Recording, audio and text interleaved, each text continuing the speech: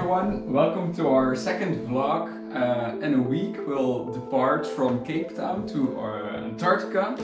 So it's time to start preparing, and a couple of days ago I received this big bag from the Alfred Wegener Institute. As you can see, it's a very big bulky duffel bag stuffed with clothing. It's not really practical. But that's what you get when you go to Antarctica. You've got to live with it. But what's inside is of vital importance. It's gonna keep us warm. It's gonna keep me warm. So let's find out what's inside. First things up are gloves. And apparently lots of them. We have working gloves. We have some other type of working gloves. Oh, insulated, I see. What else? Again, gloves.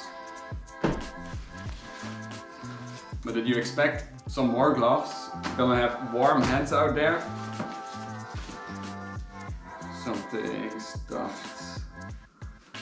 Oh yeah, but did you expect some more gloves? So let's see if we got something else than gloves in this bag. We got a cap, yeah.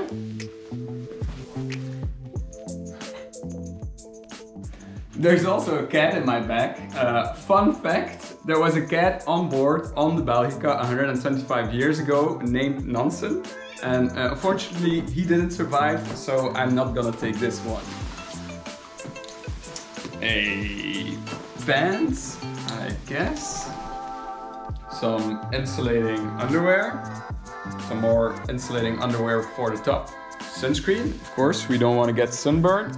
And socks. Warm socks to keep the feet warm. Another cap. Alright, that's gonna work out. A sweater.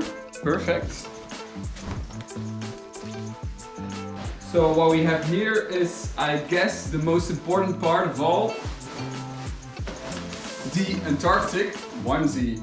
Looks a bit like a spacesuit, but it's red instead of white. And it's fairly well insulated. I'm sure I'm gonna stay warm in it, so let's try it on.